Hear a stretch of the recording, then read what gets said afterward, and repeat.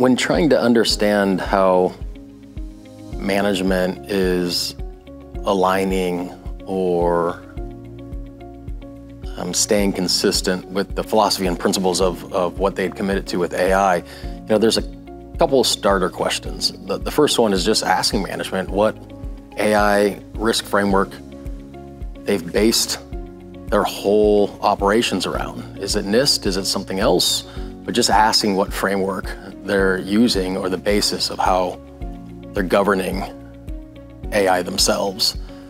The second would be when you think about deploying AI, and not just the implementation, but just the deploying of the technology, is it a centralized approach? Is it a decentralized approach?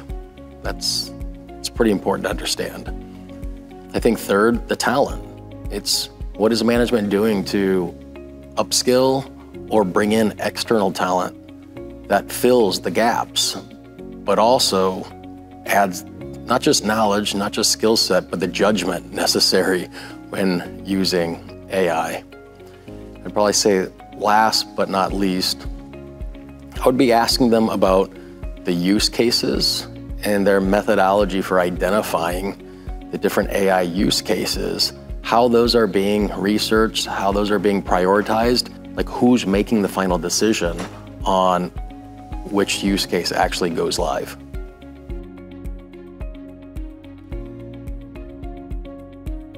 Boards should be confident because at the foundation or the core of a board is resiliency.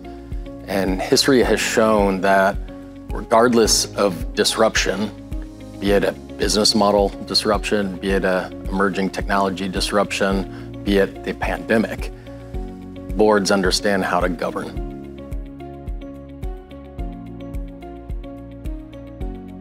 Just because you can doesn't mean you should is one of my favorite questions, or one of my favorite juxtapositions that I like to use when working with management. And if you think about that question, it takes governance, it takes a board to step back and think about all of the stakeholders that they really answer to. You have shareholders, you have the customer, you have the employee stakeholder, you have suppliers, you have the community, and you could even argue you have the government.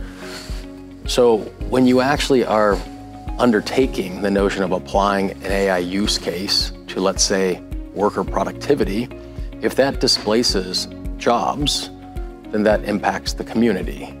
That may help the shareholder stakeholder, but it potentially harms two others.